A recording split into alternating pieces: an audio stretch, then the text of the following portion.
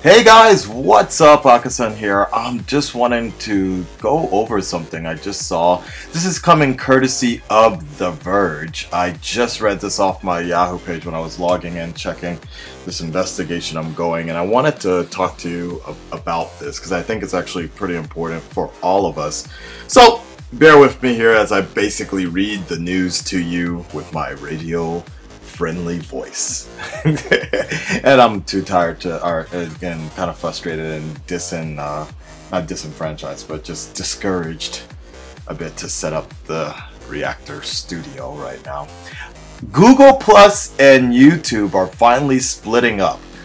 A Google account will be all you need for Google's popular services. Now this is very, very important because Google Plus has been they've been trying to force Google Plus with YouTube for the longest time, and I understand why they did it, but this is specifically with my channel, and that's the reason I'm kind of reading this to you. There's a problem with this, with why Google Plus has been such a problem. Anyways, Google is officially divorcing Google Plus profiles from its other, more popular services. Today, the company published a blog post announcing that over the next few months, a Google account will be all you need to share content, communicate with contacts, create a YouTube channel, and more, all across Google. The decision comes several months after Google stopped forcing new users to create accounts under its social network, which has failed to become the Facebook and Twitter competitor Mountain View once hoped it would be. Google has also split successful Google Plus features like photos into standalone products, a strategy it says will continue. We're well underway putting location sharing into Hangouts and other apps where it really belongs. Google's Bradley Horowitz said, "We think changes like these will lead to a more focused, more useful, more engaging Google+. Your underlying Google account won't be searchable or followable, unlike public Google Plus profiles," Horowitz says. And for people who already created Google Plus profiles but don't plan to use Google Plus itself, we'll offer better options for managing and removing those public profiles. I hope so. YouTube will be among the first big services to move away from Google Plus. Some of that starts today. YouTube says comments you make on its pages will no longer show up on your Google Plus profile, but the ability to create a YouTube channel, upload videos, or comment without a Google Plus is still months off, the company says, and it's warning users not to remove their Google Plus profiles before that day comes, since doing so will also eradicate your whole YouTube presence. Do not do it now or you'll delete your YouTube channel. No bueno. Google insists that Google Plus isn't going away and will continue to provide an interest-based social experience for users who've grown to love its communities. But for everyone else, it'll finally be much easier to walk away from Google Plus in the weeks to come. And then this is this dude. So, and the reason I'm bringing this up a lot is because over the last couple of weeks, there's been a few issues, and I've been looking more into investigating several different situations and controversies. One of the things that's come up is Google Plus a lot, and when you are actually trying to get support, just in general, even when you call YouTube, when you're calling YouTube, you're basically calling Google at this point, and people, the tech support team in Google don't always know exactly what's going on with YouTube, and it gets very, very frustrating.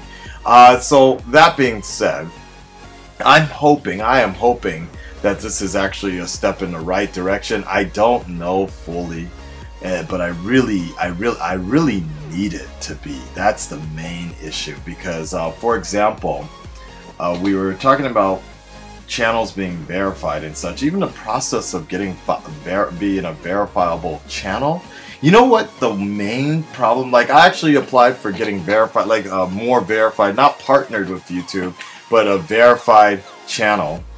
And this goes back into another video that I made a while back, very controversial, I guess, pretty unaware. One of the things about getting your channel verified, and in order to get it verified, if you actually look, it's Ryan Wright. Ryan Wright is actually one of the only few channels that actually have a verified check mark. Let me see if I can check it really quickly. Let's see. The Real Rejects. See if you guys can see it as well. And I'll show you. Yeah, see? Right here. This little check mark. It's verified, okay? The Real Rejects is actually one of the few reactor channels, maybe the only reactor channel out there that has this little check mark. And this is a verified thing. This is what the representative was kind of talking about, is channels with verified names, okay? So, but in order to become verified, you know what you need? Verification badges are applied to a YouTube channel connected Google Plus identity. This badge helps visually confirm the authenticity of a brand. So basically, that this is where YouTube actually goes in, verifies that the YouTube account is legit. But here's the thing: the problem with that, because I wanted to get verified because I thought, oh shit, this might be kind of cool. So a user on Twitch, member of the Red Dreaded Nation, recommended that I do that. And I'm like, yeah, I want to get verified. Fuck yeah, I get promoted and everything like that. And one of the problems, but here's the issue, is I got denied a few days ago, and the reason why, you know why? Everything on my channel was legit, with the exception that my Google Plus page, my Google Plus page didn't have enough followers or whatever.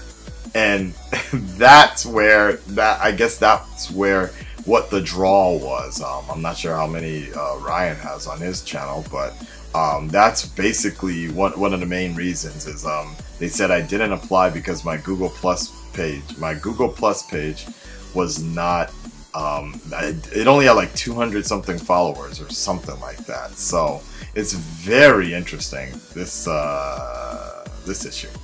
Anyways. And so I hope that with Google Plus separating, making its way out of our YouTube life, that things are going to work for the better, basically, because we need them to. We need them to get better, and YouTube needs to get a little more legit, so to speak. It'll still be Google running YouTube, but I just hope that they dedicate a better idea to how to run YouTube properly, and just get a little more tuned in to what's going on here. Alright guys, let me know what you guys think below about Google Plus. Are you happy that it's leaving? Did you get adjusted to it already? Let me know, okay? Talk to you guys again soon. Peace.